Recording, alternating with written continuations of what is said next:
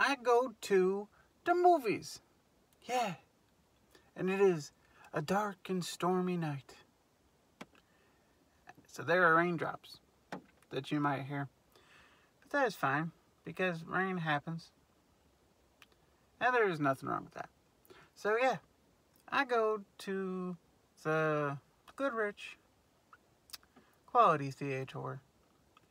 And I saw a movie. It was going to be the scary movie. And it was,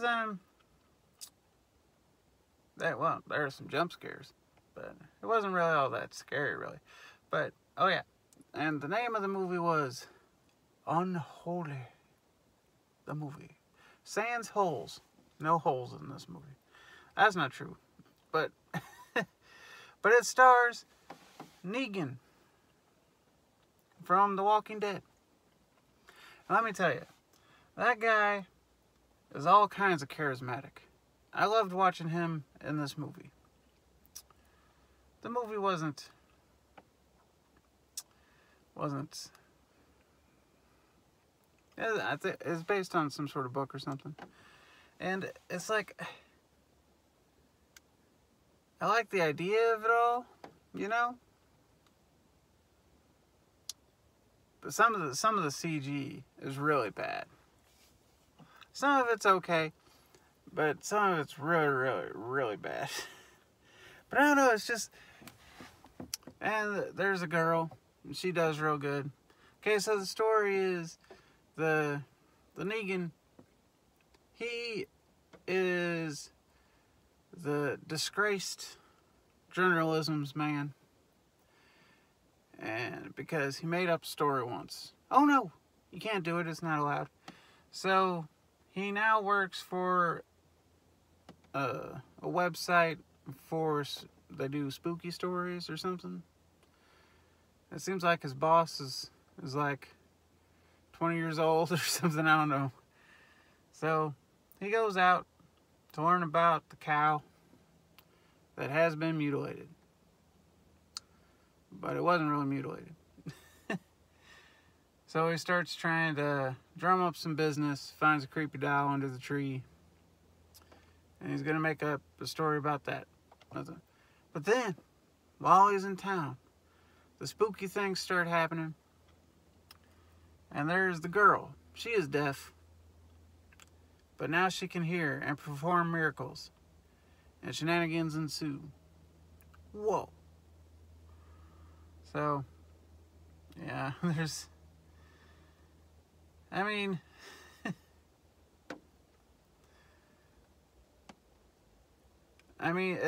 so you're talking about miracles, and it's like, okay, miracles are miracles, you know.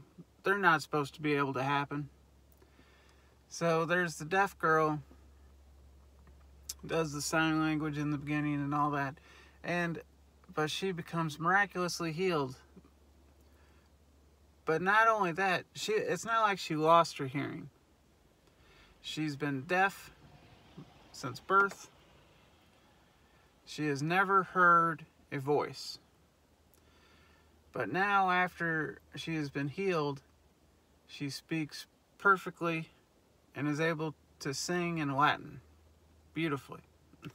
It's like, wow, that is kind of a miracle. I don't know, something about it is like, I accept that she has been healed, you know. But I have a harder time expecting that she all of a sudden has all the vocabulary and knows how to use it and understands the new sounds that her brain is, you know, receiving. Something about it it took me out of it. And I don't know why, because it's like it's supposed to be a miracle. But I don't know, it was a little too far for my brain to accept. Like, I didn't have a problem with the other miracles that happened in the movie. It's just that one thing. I'm like, My brain says no. But anyway, there was some unnecessary jump scares. But I thought the acting was good. All the characters. I think there's this creepy higher up priest. I think it's the As You Wish guy from Princess Bride.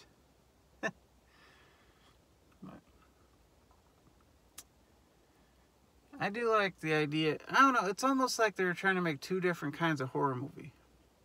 You know, the newer kind with the jump scares and the weird walking creatures. You know, where it's like it's not necessarily look like it's stop motion, but it looks like they took frames out of it so that it looks weird. Frames out of the film. You know, so it's herky jerky and weird looking and stuff like that. But then there was this other, which I thought was a lot more interesting movie. I kind of wish they would have cut that stuff out and just dealt more with the subject matter and the tension, you know? But it's like, I don't know. And then the end makes no sense. I'm not going to do spoilers because it's like not an old movie or whatever. And it's not, and I'm not saying this movie is trash. So I'm not like, I don't care. I'm just saying what's happening. But it's like, I found the ending